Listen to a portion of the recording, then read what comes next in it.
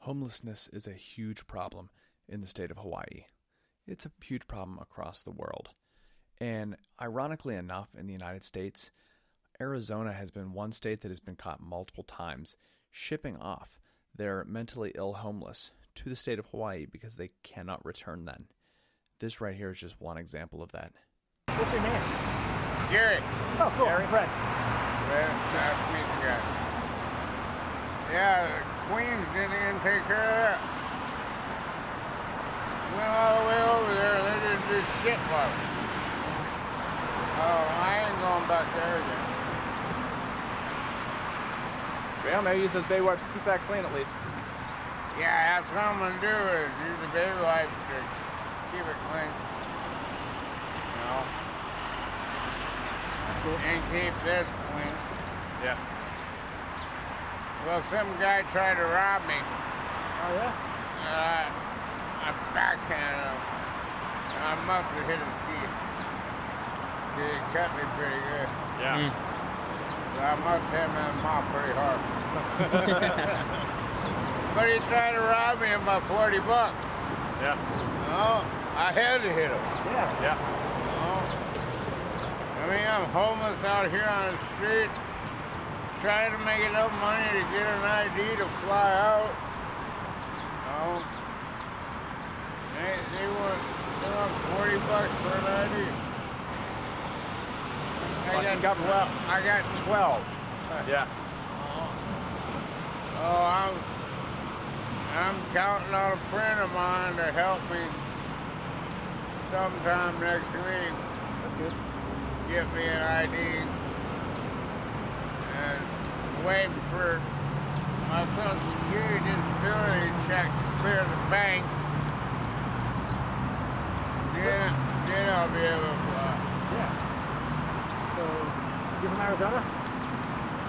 Yeah, well, I went to Maryville High School when Got it.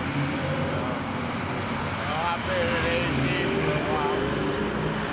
But I was born and raised in Rockford, Illinois, just outside of Chicago. Cool.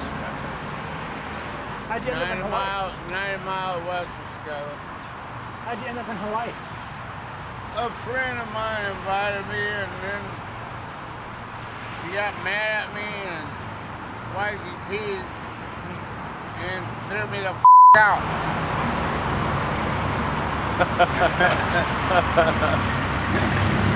And that's how I wound up here.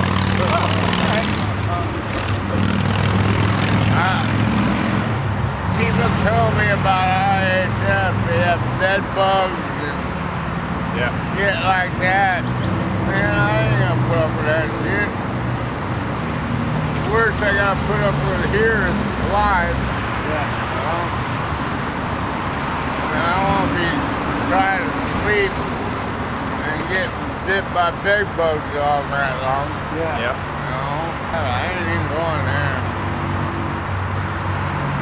I'm just trying to get the money. I had the money the other day, and I went to the Department of Motor Vehicles, and they told me I had to go to the federal building to get a ID. Wow. I'm like, well, where the F is that? I mean, what bus do I catch to get there?